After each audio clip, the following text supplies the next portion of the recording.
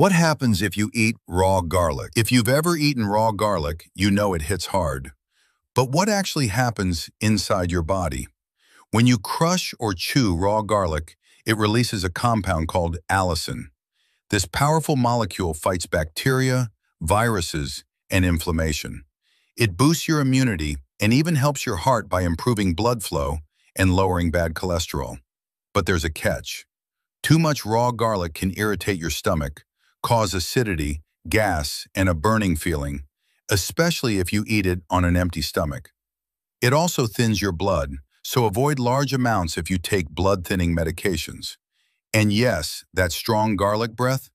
It happens because sulfur compounds enter your bloodstream and leave through your lungs and skin. So, 1 clove a day can be great. 3 or 4?